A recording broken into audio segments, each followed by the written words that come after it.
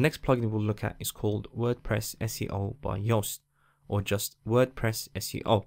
This plugin is created by this guy, Yoast, who is considered to be one of the top experts on SEO in WordPress.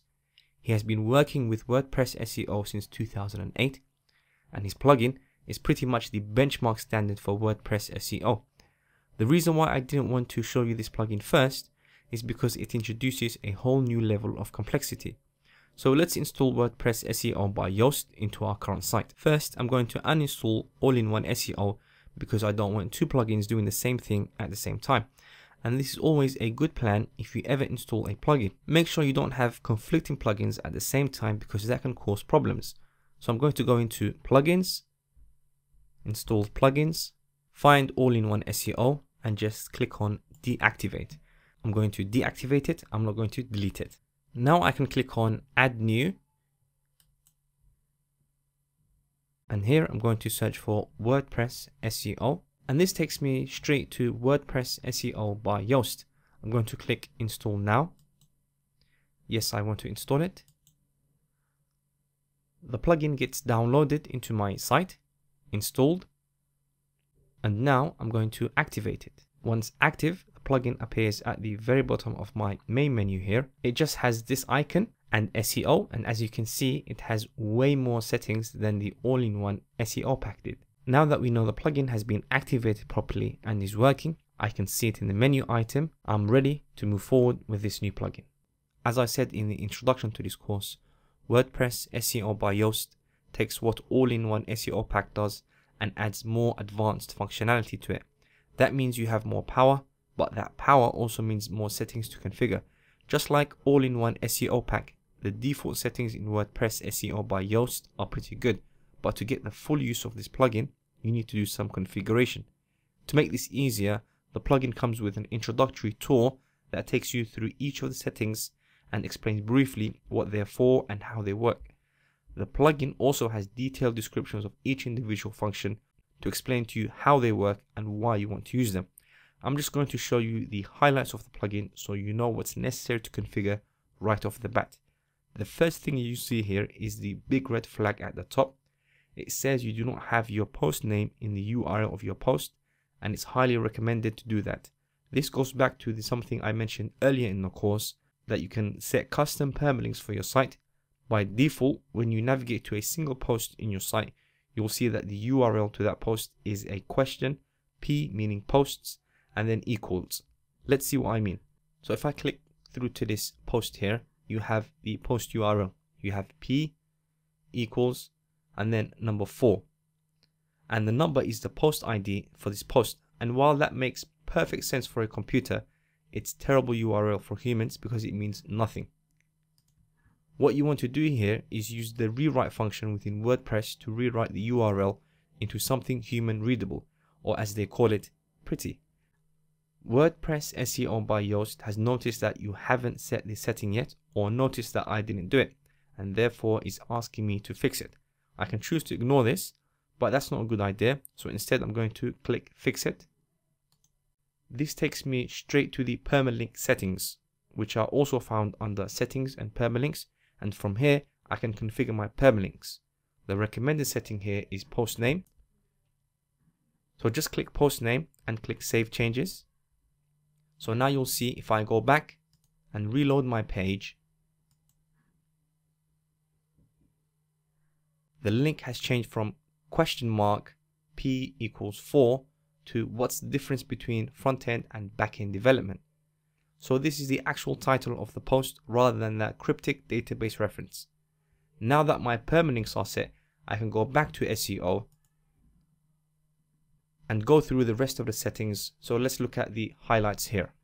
First off, if you make changes to this plugin and you start feeling like you've done too much and you can't quite figure out how to get it back to the way it was, simply go to Dashboard and then click on Reset Default Settings, and you reset the plugin back to where it was when you started. That way you'll get rid of all of your configurations and you can start with a clean slate. Below that you have tracking, which is a tracking option that allows Yoast to see what you're doing so you can improve the plugin. You can toggle it on and off at will. You also have security, which allows you to toggle on and off the advanced settings in the plugin, and I actually recommend turning that off so you don't have the advanced options in your posts, because the advanced options are generally something you don't want to mess with. And on the bottom here you have Webmaster Tools. These are the same features that you found in all-in-one SEO, except that in place of Pinterest you have Alexa verification ID. So if you used all-in-one SEO to add your Google Webmaster Tools and your Bing Webmaster Tools verification settings, you need to redo it here so that your site is still verified. And like I said previously, if you have another plugin that's already doing this, don't do it in two places. Only have this verification code in one place, otherwise it gets really confusing.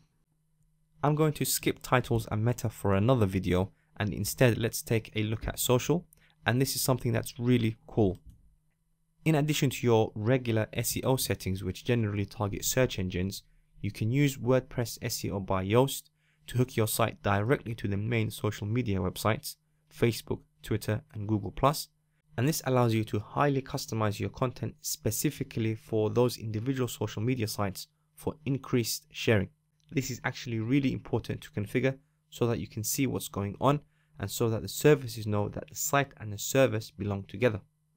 Under Facebook, you should leave Add Open Graph Data checked so that there's Open Graph metadata on your site, and then you need to add your Facebook admin to your website so that Facebook knows that your admin account is the manager of this site. You can also use a Facebook app if you have a Facebook app, and once you've done this, you need to put in the URL for your Facebook page here so that the Facebook page is directly associated with your site. And once you've done that, you can add your front page settings, that is an image URL and a description for the front page of your site. You can also use a Facebook app if you have a Facebook app, and once you've done this, you need to put in the URL for your Facebook page here so that the Facebook page is directly associated with your site. And once you've done that, you can add your front page settings, that is an image URL and a description for the front page of your site to be displayed when your content is shared specifically on Facebook. And at the bottom, you can add a default image. This default image will be displayed whenever someone shares a post or a page that doesn't have an image in it. Under the Twitter tab, you can add Twitter card metadata to the header of your site, meaning if you check this and then add your Twitter handle will appear in the metadata of your site so that Twitter will know that this site belongs to you. Likewise, under Google+, you can add Google+ specific post metadata, and you can also set a Google Publisher page, so that would be your Google+ page for your business. When you link these together, Google will know that whenever something is posted on your blog, it's related to the Google+ page. It's a very advanced feature, and if configured correctly, it's very powerful in getting more people to your site. Next, you have the XML sitemaps. Now, you may have heard about XML sitemaps before, and you may even have a specific plugin installed just to handle XML sitemaps. But if you use WordPress SEO by Yoast, you should let WordPress SEO by Yoast manage your XML sitemaps. The gist of it is, a sitemap is a file, an XML file that tells search engines exactly what's going on your site, where all the pages are, where all the posts are, and how they relate to each other. So instead of search engine having to go through your entire site and basically look at every single page and every single post, it provides the search engine with a list and says, here's the list, just follow this. When you use the XML sitemap, you can choose whether you want to just ping Google or if you also want to ping Yahoo and Ask. Now keep in mind that Google and Bing are the only ones that really matter. Yahoo is now managed by Bing, and Ask.com only targets sites that have a question and answer type content, which is why they're unchecked by default. But if you think you need to, you can also check Ping, Yahoo, and pingask.com to ping these extra services. Under XML sitemaps, you can also choose to exclude certain post types. So for example, if you have additional custom post types that you don't want indexed, you can exclude them under here. So checked means excluded, and you can also exclude taxonomies. So if you have a taxonomy or a custom taxonomy that you don't want indexed, you can do the same too. The next setting is the permalink setting. The permalink settings allows you to further customize the permalinks on your site. To show what I mean, let's take a look at our post again. So here we see the post, and it's posted under category WordPress developers. And when I click on that link, I get to the category archive page for this particular category. And as you can see in the URL, it says category, and then it says the name in the category. The first option here strips that category away so that it would just say the website URL and then WordPress developers instead of category. There are also other important settings, including redirecting all attachment URLs to the parent post URL. This is important if you have multiple images or other types of attachment content in your post, and you don't want people to be able to land on the specific display of just that image or just that attachment. Internal links is a feature that used to be a separate plugin. Yoast used to have a plugin called Yoast Breadcrumbs that was very popular, and it added breadcrumbs to your posts. If I go to a single post, a breadcrumb would be a list of things at the top of the post that would start with a home, and then it would have a slash, and then it would say the category I'm currently in, and then a slash, and then the name of the post. That way, when people land on a post, they can easily navigate backwards in a category tree back to a place higher up in the hierarchy. To use this feature though, you have to know a little bit of WordPress development. This is not something that gets added automatically into your theme because you don't know where you want it. So this has to be added manually. If you want to do that, you can go to this link here. Or if you're a developer, you simply add this piece of code into your theme file where you want the breadcrumbs to appear, and they'll appear. Next is the RSS setting. The RSS feed allows you to add content either before or after each post in the feed. And you can see by default there is the post, and then the link to the post appears, and the link to the blog, which is automatically appended at the end of your RSS feed.